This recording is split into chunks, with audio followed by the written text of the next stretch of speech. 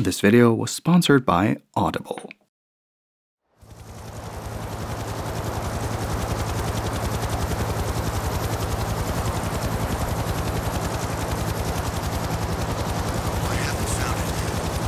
It's a dark, foggy, moonlit night, and the hounds of hell are hot on your tail.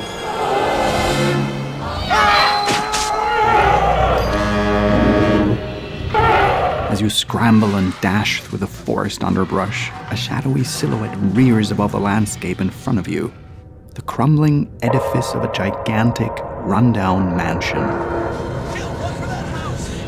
With barely a second glance and no time for second thoughts, you throw open the ancient wooden double doors and dive inside, bolting the entryway behind you. And as your eyes slowly adjust to the palatial, candlelit interior, the proverbial voice of God echoes across your subconscious psyche. You have once again entered the world of survival horror. Good luck. Survival horror. This was a small, seemingly innocuous bit of English that honestly wasn't really out of place with the rest of the first Resident Evil's somewhat stilted translation. The genesis of the phrase is simple enough. In its original Japanese incarnation as Biohazard, survival horror was a tagline featured heavily in the game's pre-release promotional media. Survival horror, Biohazard. But, you know, calling it English feels a bit uncharitable, because the phrase survival horror has an excellent does-what-it-says-on-the-label quality that sums up Resident Evil damn near perfectly in 2 words. This is a horror action game with a strong emphasis on play mechanics and resource management. Game design that, to this day, is still regarded as the essential core of the survival horror genre. The original Resident Evil on PS1 was a surprise smash hit phenomenon that almost no one saw coming like this, selling more than 5 million copies worldwide and sparking the creation of one of the most legendary series in all of video gamesdom. And so, thanks to its opportune inclusion when the game released outside of Japan, the phrase survival horror quickly became both the popular shorthand and a universally agreed upon moniker for the new subgenre of modern 3D action gaming that Resident Evil almost single-handedly pioneered. Almost. Because considering how the first Resident Evil has become synonymous with the golden age of survival horror and the genre's legacy writ large, you'd be forgiven for thinking that this game was the patient zero and originator of the survival horror genre. But just like the best haunted house stories, the horror goes so much deeper than you know. Resident Evil was, no doubt, the apotheosis of many different game design trends that gave fixed shape to what we now call survival horror. At the same time though, there were quite a few games that had already featured this very combination of action, horror, and survival gameplay in the years before Shinji Mikami and Hideki Kamiya first linked up at Capcom. And so, this is exactly the idea behind this new series I'm launching here. We will dig into the hidden history of one of the medium's most important and influential genres, and the games that inspired it. Some of these games are already fairly well known and well regarded in their own merits, like the 1992 Lovecraft em-up adventure Alone in the Dark.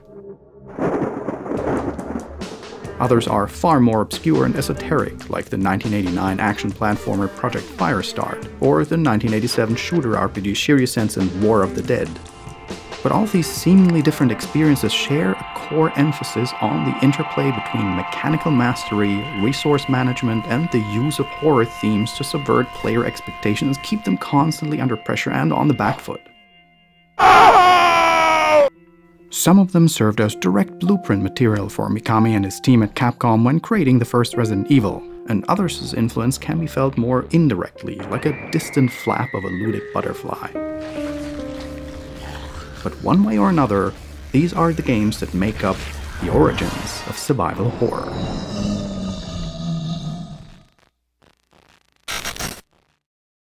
Alright, before we continue, a short interlude from the sponsor of this video, which is Audible. I don't believe there are many who've never heard of Audible at this point. It's pretty much the place for audiobooks, audio dramas, and podcasts with an absolutely massive selection ranging from the biggest bestsellers to works of small independent authors and everything in between. I've recently been revisiting the Wheel of Time saga by Robert Jordan, an absolute fantasy milestone that inspired so many important pieces of media, such as the Legacy of Kain saga, for instance, to give just one example. The first two novels, The Eye of the World and The Great Hunt, are now available on Audible, narrated by Rosamund Pike herself, who portrays none other than Moraine in the TV show adaptation, and her narration performance is seriously so fantastic that it made re-listening to these books an absolute joy.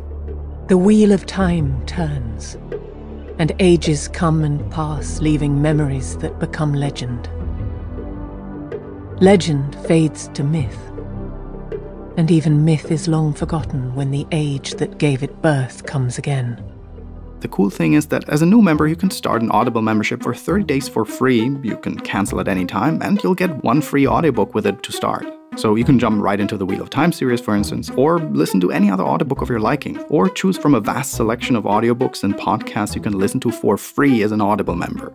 So let Audible help you discover new ways to laugh, be inspired, or be entertained. New members can try Audible free for 30 days. Visit audible.com/RagnarRox or text RagnarRox to 500-500.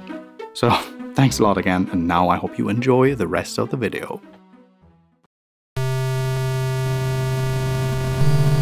For this inaugural episode, I want to cover a very special title.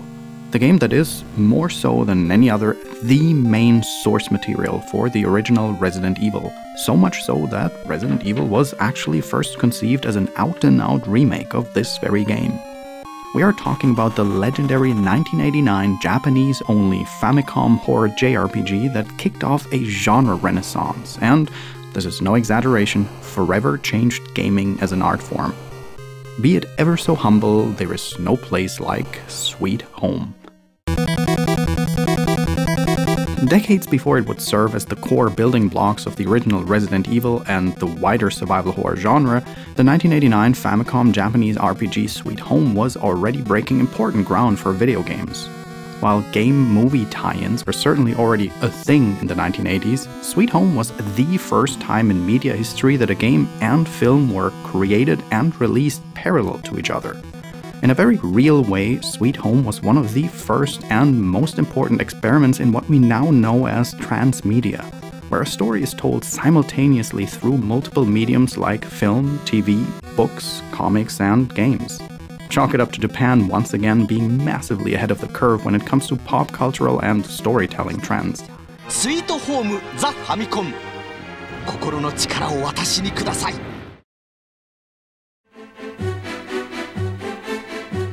The film Sweet Home, released in 1989 alongside its Famicom counterpart, has few pretenses and is actually pretty much exactly what it sounds like. A slow-burn thrill ride through a literal haunted house, featuring killer practical effects, gruesome J-horror imagery, and a deeply surrealistic story. The mad pursuit of artistic perfection by an infamous painter, Ichiro Mamiya, has led to the horrific disintegration of his family and the poltergeist haunting of the dilapidated expanses of Mamiya Mansion, aka the titular Sweet Home. And hey, the vagaries of copyright law combined with the fact that it never was officially licensed for distribution outside of Japan means that right this moment, Sweet Home, the movie, is available to watch for free on YouTube. Links in the description. This was one of the first films directed by none other than Kiyoshi Kurosawa, the David Cronenberg of Japan, who would later become world famous for the 1997 psychological thriller Cure and the 2001 techno-horror extravaganza Cairo, released in the West as Pulse, which is, if I may be so bold, one of the finest and also one of my absolute personal favorite horror films of all time. Quote me on that. The story sees a hapless film crew visit the abandoned Mamiya Mansion in search of the painter's legendary lost frescoes, in hopes of being the first to publish the paintings as part of a documentary about the reclusive artist's life and times. Do you ever prep? What's the prep? Shitty house, spooky sounds? Ooh, is it haunted? But of course, it isn't long before mysterious and horrific happenings begin befalling the crew. Hauntings, hallucinations, demon possession, and murder most foul. The game, Sweet Home, hews closely to the story and themes of the film, which is no surprise, considering that director Kurosawa and the film's executive producer Juzo Itami helped bridge the mediums by working as the executive producer and supervising producer of the game, respectively. Indeed, from the very beginning, survival horror has been a genre defined as much by its connection to the cinematic arts as by its connection to the ludic. Sure, those pre-rendered backdrops and fixed camera angles in Resident Evil were, in one sense, a technical workaround because 3D rendering was still in its infancy. But these iconic camera angles also speak to the cinematic aspirations that have been the beating heart of this genre from its very inception. The biggest divergences and departures between film and game stem from, what else, the gameplay. Rather than the more straightforward action shooter format we've come to expect from survival horror games, Sweet Home on the old Famicom most closely resembles old school menu-driven Japanese RPGs like Final Fantasy and Dragon Quest. There is a top-down overworld to navigate, treasures and secrets to discover, and of course, random battles, pulling you out of the exploration phase out of nowhere in which you'll take turns trading blows with the mansion's deadly and otherworldly denizens.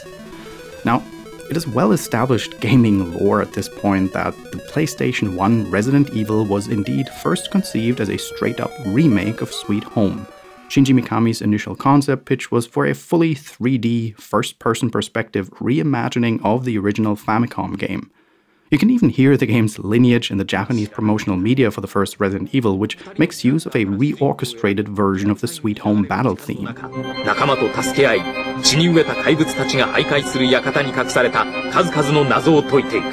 Not to mention the fact that Kiyoshi Kurosawa himself was brought on as a supervising producer for the development of the Sweet Home remake that became Resident Evil.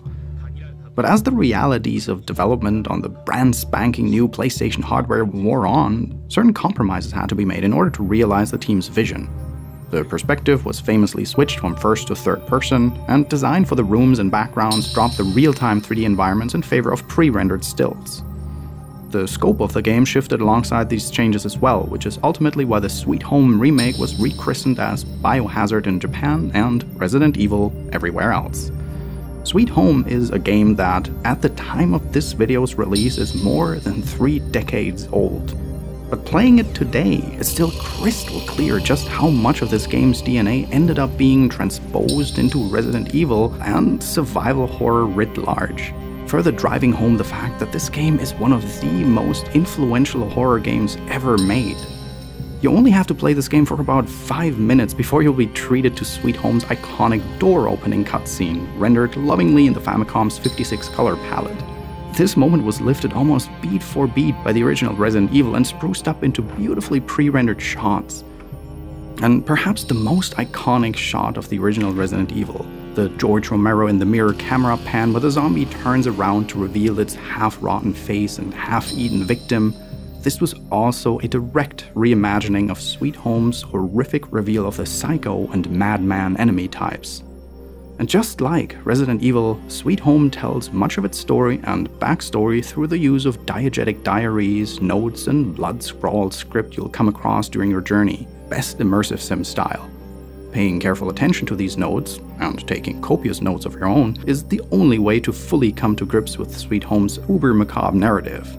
It's also an exemplar of one of the most important game design staples of survival horror thanks to its absolutely teeth-grindingly restrictive inventory system. Each character in your party of 5 only has room for 1 key item, 1 weapon, and 2 inventory slots. This demands careful planning and a purposeful playstyle in order to complete the game's many puzzles. You will often encounter progress blocks that require a key item several rooms away, or even on the other side of the mansion. And so you'll spend much of your time crisscrossing and backtracking across the expansive mansion grounds, swapping items as you go.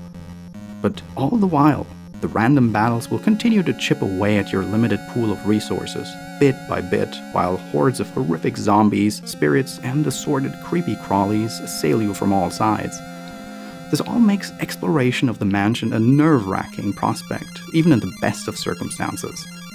Sure, these sprites and monster designs don't have quite the same impact as they did in 1989, as we observe with eyes oversaturated by decades of hyper-realistically staged video game ultra-violence.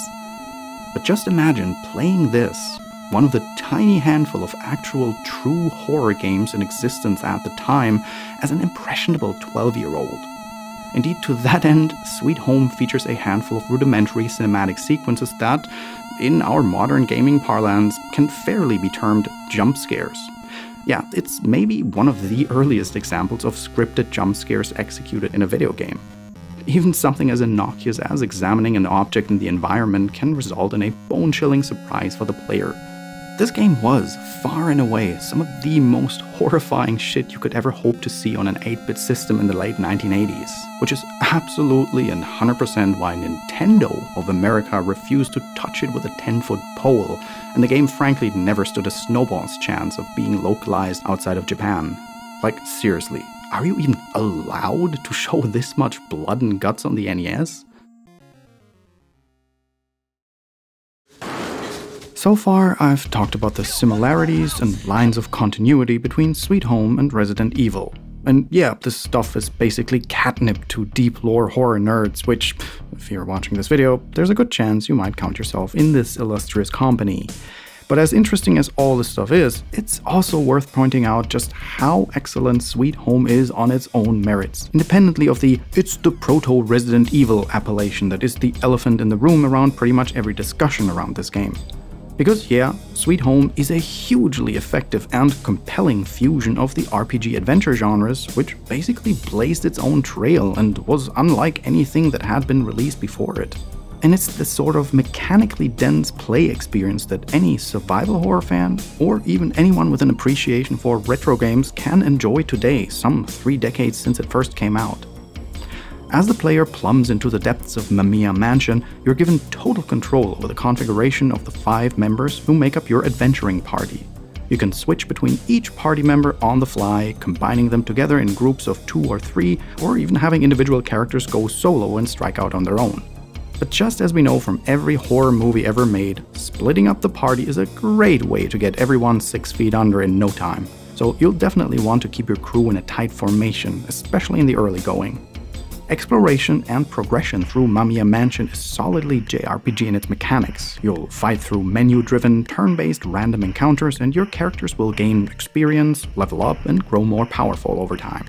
You'll also find weapons scattered throughout the mansion grounds, each with their own advantages and disadvantages. Regular weapons are all-around damage dealers, rune weapons are most effective against ghosts and spirits, and silver arms give you an edge against flesh and blood types like zombies, rabid dogs, and maniac killers.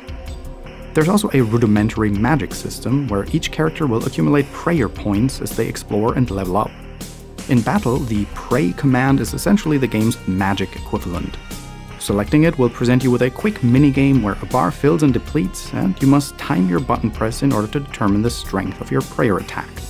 Praying usually does more damage than a regular physical blow, and is extremely helpful in times when enemies use disabling or grappling attacks that take a party member out of the action.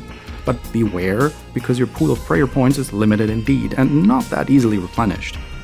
Now, myself and many others have gushed extensively about this rare and painfully underused marriage of survival horror and JRPG turn-based combat. I've touched on this before in my videos on Kudelka and Parasite Eve.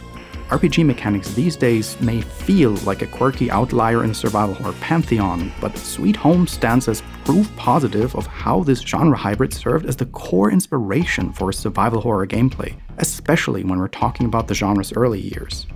In a very, very real way, Sweet Home is where it all began. But the twist that elevates this game above other JRPGs of its era is in how each of your 5 controllable party members has their own unique item-derived abilities, and each of these are essential for solving puzzles and progressing through the mansion.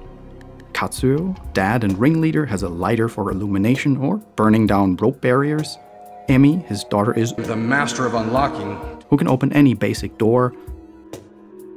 Asuka is the vacuum specialist who can hoover up progress-blocking glass shards and also dust off the frescoes so they can be photographed and recorded by Taguchi, the team's shutterbug.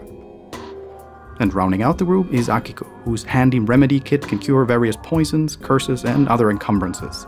So when one of your 2 to 3 person team bumps up against a puzzle you haven't solved yet, more often than not you'll need to switch away from your current adventuring party and bring along the character with the necessary skill or item for the situation. Photographing each fresco will reveal its own unique clue, which often points you towards a solution of a nearby puzzle. This means that uncovering the mansion's mysteries and progressing through the game requires effective back and forth switching between the characters who can uncover the solutions and the characters who can execute those solutions. Sometimes it's as simple as taking a key object from one room, traveling to an adjacent room, and putting it in the proper spot. So far, so Resident Evil. But in other cases, you might realize that the key item you need is all the way on the opposite side of the mansion, raising a dilemma. Do you coordinate all 5 characters for yet another grueling trek across the estate grounds? Or do you form a smaller 1 to 2 person team and try to hoof it there and back again? A much more efficient, but also much riskier gambit. Working in the player's favor here are the interconnected, does not open from this side doors that, when unlocked, create helpful shortcuts that aid in your traversal of the mansion. Opening these doors results in some wonderful aha moments when you realize how well the different sections of the mansion connect together, almost as though Sweet Home is a very early example of a, dare we call it, Metroidvania? The interlocking field of play, the extremely restrictive inventory system, and the constant attrition of the random battles creates this beautiful, escalating back and forth tension. The player is always juggling a handful of mini dilemmas and trying to make the most of their ever-dwindling pool of resources, all while frantically beset on all sides by seemingly impossible odds. In other words, Sweet Home really and truly is pure survival horror in its most primordial form. And it's the kind of experience that's only possible thanks to the incredibly forward-thinking fusion of RPG, adventure, and horror action mechanics.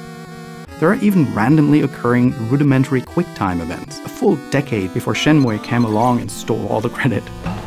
Oh, hey, you! While exploring, a spirit or possessed object will occasionally come hurtling at you, threatening to deal extra damage to your lead character. You've only got a few moments to make the correct decision. Dive left, leap right, duck and cover, or close your eyes and pray. And you'll need to pay careful attention to the slow ticking down of your party's health, because Sweet Home features yet another twist that further complicates the limited party size and inventory system. Permadeath. That's right, when a party member dies, it's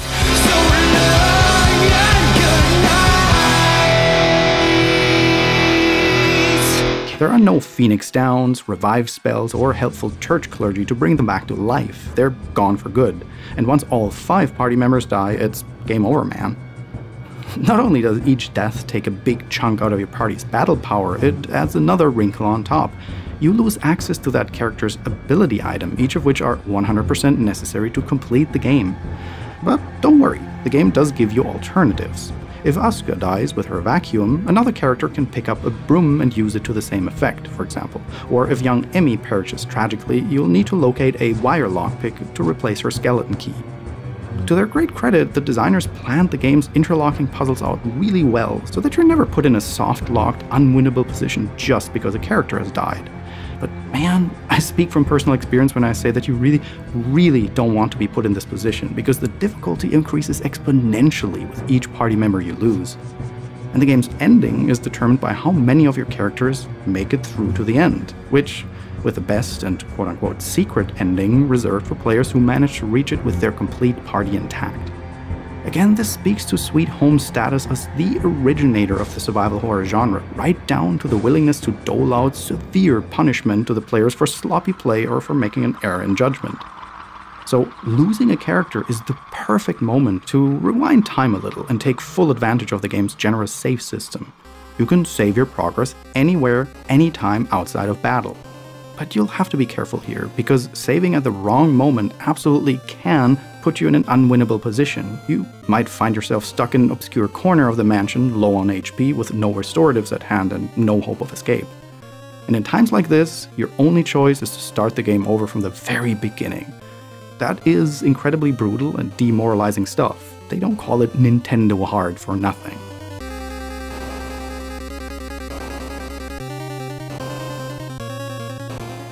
Sweet Home was a moderate success in Japan. It sold well and earned critical plaudits from the Japanese fandom and gaming press, many of whom felt that the game was actually superior to the film even. But as was previously mentioned, to this day Sweet Home has never seen an official release in English, or any other language for that matter. The game's ultra-gory imagery, combined with the low popularity of JRPGs in the West at the time, meant that there was very little chance that Nintendo of America would shoulder the expense of localization, especially for a text-heavy game like this. And so, thanks to those same vagaries of copyright law that make the film free to watch on YouTube right now, Sweet Home remains ensconced within the vaulted crypts of Nintendo's retro necropolis, where Shigeru Miyamoto reigns over their neglected IPs from atop a throne made of human skulls, emerging only to issue blizzards of mafia-esque DMCA takedown notices. Of course, a game like Sweet Home is way, way too important for horror fans to leave it in the grasping clutches of a company like Nintendo, and so this horror gaming progenitor became one of the very first high-profile Japan-only titles to receive a full fan translation as part of the nascent ROM hacking and translation scene that rose up around emulation in the early 2000s. The translation team known as Gaijin Productions released a solid English translation patch in 2000, which was further refined and perfected by a ROM hacker known as The Siege in a Definitive Edition Addendum patch released in 2016. The 2016 patch by Siege is generally agreed to be the preferred way to play the game in English, as it features an improved translation and a good handful of bug fixes besides. But there are some caveats here. In my own emulation experimentation with a patched version of the game, I found that most modern emulators cannot save your progress via the in-game menu. Once you turn the game off, your save file is erased. In my testing, the only modern emulator that was able to successfully save and load was MESEN, or Meisen, which thankfully offers both a standalone version and a plug-in core for RetroArch, so you're covered either way. But really, this is only a minor quibble, because the game works fine with using save states in any emulator you'd like, and save states are in most cases far more convenient to use than the built-in save function anyway. I've provided links to the MESEN emulator as well as the translation patch at romhacking.net, where you can use their helpful online tool to create your own English translation patch ROM of Sweet Home. Of course, emulation is only half the battle. This is an old-school, tough-as-nails JRPG, and bustling in unprepared almost guarantees you a one-way ticket to oblivion. So in lieu of the kind of step-by-step walkthrough that'd spoil all the fun, here are some pro-gamer tips gleaned from hours of struggle that will help you make it through a night in Mamiya Mansion yourself. If you want to skip them for your own completely untainted playthrough, feel free to jump ahead to the beginning of the next chapter in the timeline. So, tip number 1. Write down the notes and fresco clues you uncovered during your journey, or take a photo with your smartphone, because they're essential to solving the game's many puzzles, and there is no in-game journal that keeps track of the clues you've found so far. Seriously, this is a game from an era where having the player take physical notes was not considered bad game design, but rather an engrossing part of uncovering the story mystery for yourself, making you part of the whole thing. Tip number 2. It kinda goes without saying, but the party with 2 members should have the strongest weapons equipped, since they only get to make 2 attacks in a given battle turn. Reserve the B-tier weaponry for the 3-person party, as they can dole out more damage per turn. Tip number 3. You can only move a single party at a time, which means that when random battles occur, only 3 characters max can be in the fight initially. But by using the call command in battle, you can summon your other party members to join the fight. Not only does this allow you to fight with a powered-up complement of all 5 party members, but they'll also share in the XP gains, ensuring everyone getting more evenly leveled. Tip number 4. Once you have called your entire party to the same battle, using a single tonic will fully heal your entire team. Normally, using a tonic on the overworld is a waste because it only cures the character who uses it, while using it in battle will heal the 2 or 3 party members in combat, which is better but still not optimal. By using Call to gather your team members in the same fight for healing, you can get the most out of each tonic, which will go a long way towards making exploration and combat more manageable. Make the most out of your resources. This is survival horror after all. And lastly, tip number 5, absolutely and positively abuse the hell out of the save system, or your emulator's save state function for that matter. There's a reason you're allowed to save anywhere, anytime, and spoilers, it's not because the game is trying to go easy on you. I'm gonna leave it here for tips, because biting yourself through this rustic jewel is an absolute pleasure, and I don't want to completely take the joy of discovery through the occasional instance of ludic suffering away from you. See, it's easy to feel like you're reaching for hyperbole when you describe Sweet Home to someone who has never played it. This game was so important and influential, your average chronically oversharing horror nerd could easily spend half an hour or more rattling off all the things that make this game such an incredible, avant-garde, damn near breathtaking game. But even just on its own merits, Sweet Home is a tour de force horror RPG experience that both broke the mold and created an entirely new gold standard in gaming. A high mark that would take yet another 7 years to come to full fruition in Biohazard Resident Evil. Because here and now, in the light of 2022, it's plain to see that Sweet Home has stood the test of time as one of the all-time greatest origins of survival horror.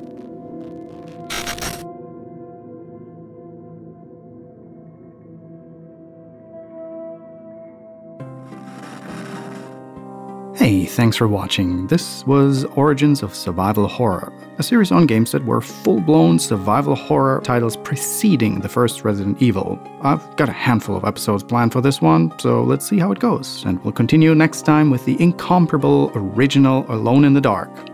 If this is your first video of mine, hey, I'm Ragnar, and on this channel I largely cover old games, horror games, indie games, and combinations thereof. Also, a very special thanks for the guest voiceover of the proverbial voice of God by the one and only Gianni Matragrano. Gianni, I hope you got a good impression when working together with me. So yeah, what's your verdict? RagnarRox evil. Alright, yeah, that's just like your opinion, man. Anyway, so hey, if you want to help me out with my work on this channel and everyone who participates in making these videos, you can pitch in over on my Patreon for crowdfunding. Even a small monthly donation goes a long way, so thank you for considering. As for my active patrons, thank you a great deal for your ongoing support, and a special thanks this time goes out to Ronan Crom, aka Daniel242172, Billy Lott, Shannon Blue, Ian Rhodes, Risha Griggs, Vasily Prokhorov, Disco Dwarf, Terraflops, Isabella Stoner, Laird Wakala, Gehennas, Kenan Ward, Thwagam, Chuck Taylor, Alex Popov, Maria Rios, Hippo Hobbly, Hunter Crawford and Margaret Strawn, Neil Snowden, Casper Rom, Dr. Haley Isabella Cawley, Agustin Ortega, Morgan Kay, Samantha, Storina Abramson, Jin Hansen, Lawrence E. Buben, Dana Rosa, 9ball9606, Lillian B, Kyle Lee, Baruga Dono, Sable Cowell, David Zelenak, Catherine Escobar, Aurora Melpomene Crescendo, Swiss Hackmod,